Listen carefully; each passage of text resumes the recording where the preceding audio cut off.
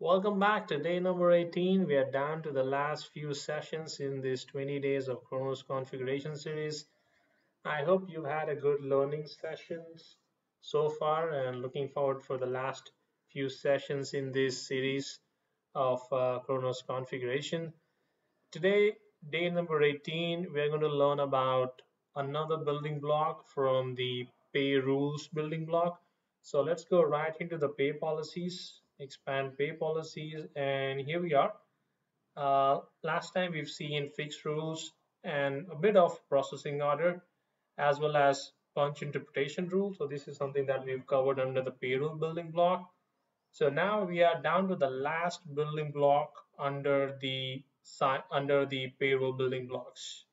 So we're going to go to sign off restrictions, and after that we're going to consider another one more building block, and then we go straight into the payroll. So that will be on day number 20. So if you haven't had a chance to go through the other segments of the payroll section, I'll put the playlist link in the description so that you can go through the other videos that we've covered, which covers all the other building blocks. And if you haven't had a chance to subscribe, please do subscribe so that you get notified for the upcoming videos. That being said, let's go right into the sign of restrictions, which is one of the building blocks which is under your payroll building blocks. So here we go. This one is pretty simple, and there is not much information in it other than the three things that we will talk about. So sign off restrictions. As you can see, the term itself says restrictions. That means while performing one of the activity, which is signing off the time card, which is a monthly activity, you can say, depending on what's your pay cycle. So if your pay cycle is monthly, then once in a month you will have to sign off your time card. If it is fortnightly or bi-weekly or semi-monthly, based on your pay period, you will have to sign off the time card as a payroll administrator or HR administrator or a time administrator, so that your time and attendance data like your overtime, shift differentials, double time, and so on and so forth, that can be sent to the payroll system, so that while processing the payroll, they can include the time and attendance data as well. However, while doing that process of signing of the time card for all your employees, we could create certain restrictions so that when you sign off the time card for, let's say, 1,500 employees, or let's say 1,000 employees, there could be few employees who might have some things in the time card which needs attention. So that point in time, those, let's say, few employees will not be signed off, and you will get an error while signing them off. So what are those things that we can set up which will create the restrictions? And these are the three things. The first one is unexcused absence. The second one is missed lunches, and the third one is 0 hours in the pay code, in any of the pay code that we have set up or you have set up for your employees. So these are the three criteria, so to speak, that will restrict a user from signing off the employee's time card. Now, as you know, signing of the time card is a very frequent event depending on your pay cycle. If it is weekly, then every week you need to sign on the time card. Now, why we would need to restrict?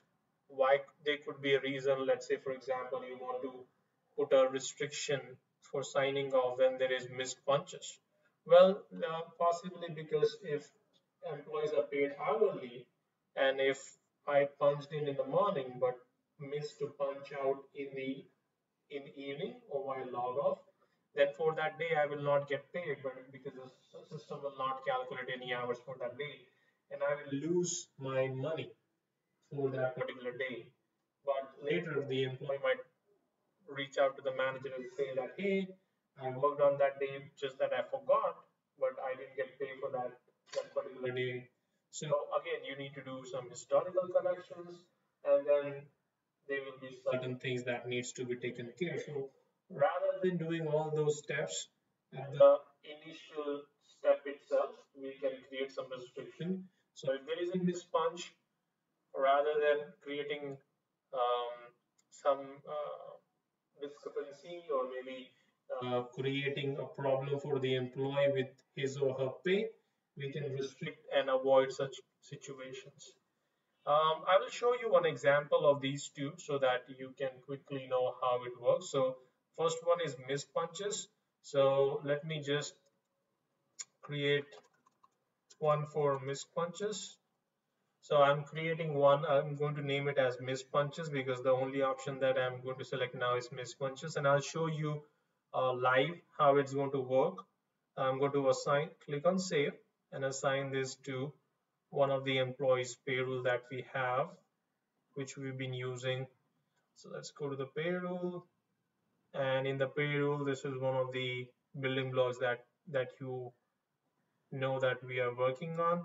So under the payroll building block, I have this particular payroll, and in this payroll I'm going to select the sign of restriction, missed punches, update, save. Okay, now we've created that particular building block with missed punches. So that means so let me go to the time card. So if an employee has missed punch, so let's do this. I'll put a punch here, and then I'm going to click on calculate, or rather, let me just click on save. So now you can see that this employee has a missed out punch to be precise. Now assume that for rest of the day or rest of the pay period, this employee worked 9 to 6, 9 to 6, 9 to 6, Monday to Friday, but only on Monday he had this missed punch. So when I try to sign off this, now I'm going to click on sign off, and I'm going to click on sign off, and you can see this is the error that you will get. The time card cannot be signed off because it contains one of the missed punches. And that is exactly what happens when you try to sign off. So I'll show you once again. So when you click on sign off, this is the violation, missing punches. And missing punches is something that we just configured a while ago in our sign off restriction building block. So this is what you will get if you have 1,000 employees and let's say 955 employees. They do not have any missed punches, but 45 employees have missed punches. So for them, you will see in the group edit results that they will error out because they have missed punches. The next option that you see under the sign off restriction is the unexcused absence. So what unexcused absence means is, you might have noticed that in my earlier sessions, we do not have anything here. So let's see if we have anything in the current pay period. There you go. So what unexcused absence means? Unexcused absence, that means you are scheduled to work for that particular day, but you haven't turned in or you haven't come to work.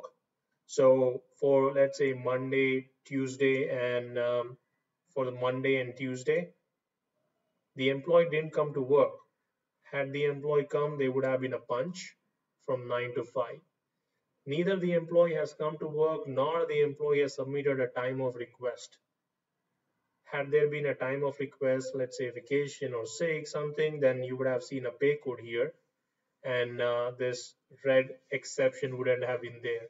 Now again, why there could be a reason you may want to set up this unexcused absence, again because it will impact the employee's pay. So employee might be working off-site, maybe employee may be attending a training, or employee might have gone for maybe for a client visit for some reason. So employee is literally working officially, but he's not in the office premise to actually punch in or go to the timestamp and enter the timestamp.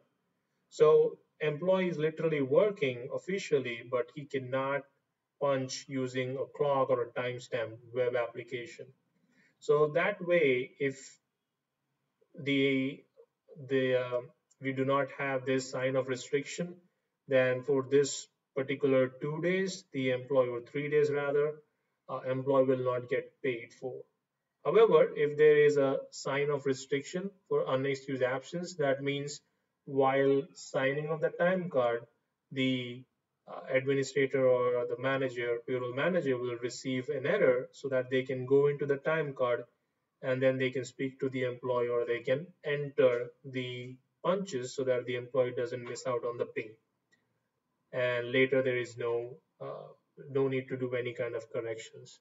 So these are this is the second one, unexcused absence. The first one we saw. This is the first one, which is missed punches. So these are the two most commonly used one in case if you're using. And the last one is 0 hours in a pay code. What that means is if you work, let's say you work 9 to 6, as you know, there will be a pay code that will be generated. So for some reason, so there you go. So there is some pay code that has been generated, but for some reason, the pay code is 0 here. Okay, so the pay code is 0. In that situation, the time card will not be signed off because we are sending 0 amount in the payroll, and that again will impact the employee's pay. So all these three things will impact the employee pay directly, and that is the reason that you can set this up. Again, it all depends on the client or your customer discretion. If you are a consultant, you are obligated to tell this to your client that these are the options. Would you like to go with it?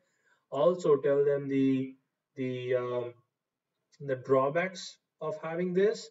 For example, you may have 5,000 employees or 10,000 employees, and you are right on the day of signing off, and uh, tomorrow or today you have to run the payroll export file. And imagine out of 10,000 employees, you may get, let's say, 230 employees who erred out because of some issues or some missed punches or unexcused absence. Now, you as an administrator do not have time to fix those. And then you need to follow with the managers and get them done, or you need to go to their time card and manually do that for 200 plus employees, which is pretty much time consuming. So you can, at times, most of the clients, they do not want this to be set up. They would want their the responsibilities of the time card to be taken care by the respective managers, so that by the time you reach to this stage where you have to run the payroll export file, you don't get into these kind of issues where you need to sit and fix them, which is not technically a responsibility of an administrator but more of a manager responsibility. So you can let your client or customer know about this, that this is again something that could happen. Better to make them aware rather than they um, getting into this situation and then reaching out to you. So sign of restriction, these are the three things that you can set up. I gave you a demo of how things look like if you have this, similar to this one as well.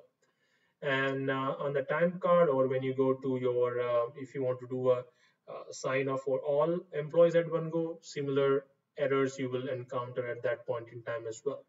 So that was one of the last building blocks in the sign of restrictions. Day number 18, friends. Thank you so much for watching. And if you have any questions, comments, or clarification, put that down in the comment section. And please do subscribe, and I will see you soon with the final one more building block before we go to the pay rules. Till then, take care, stay safe.